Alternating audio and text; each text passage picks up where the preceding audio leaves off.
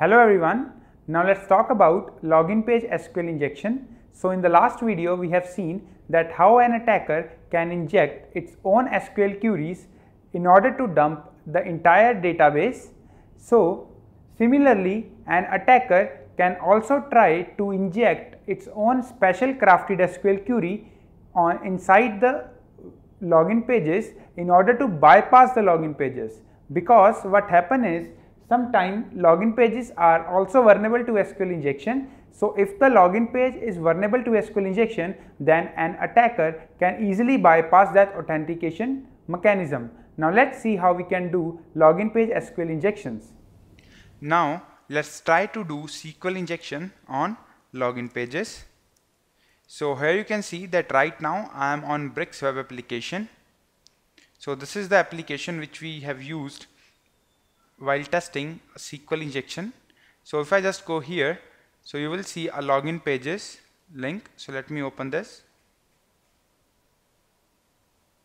So here you will find that there are total 6 login pages which are vulnerable to SQL injection. So let's open the first one because it's a basics one. So it's just like a login page. Here you can see that we are not logged in. So let's try any random credentials and let's see whether it works or not.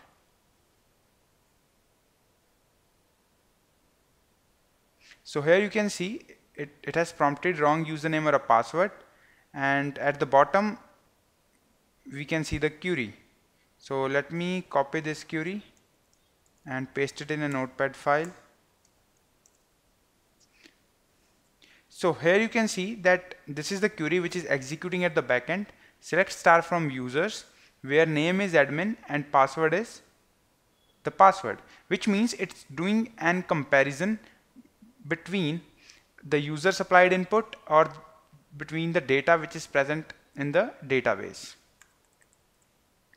So now in order to bypass this login page, what we can do is we can do a small trick in order to make this Bricks web application confused. So what we can do is, so what if we just write here in the place of username, so if I just write here admin single quote or 1 equals 1. So now what it means? So it means we are closing this field name by just here admin, and I'm adding another condition that is 1 equals 1. So as we all know that 1 is equals 1 and it's a universal truth, so this will remain true, and by adding the OR operator, this will not matter that whether this part should be true or not. If this is true, our condition will become true. So in the place of password, if I just add here same thing admin or 1 equals 1, and in the place of name let me just add this or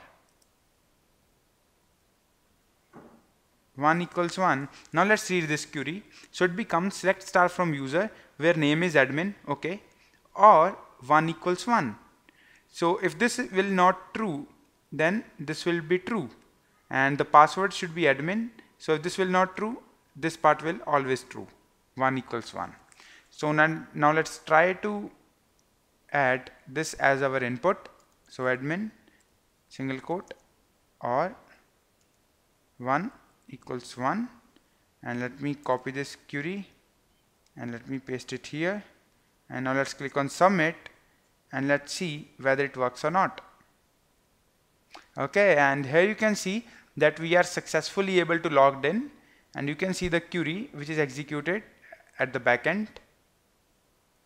So this was a small example that how we can bypass login pages through SQL injection. So in this video we have covered that what is login page SQL injection and how we can bypass the login pages using SQL injection. Thanks for watching this video.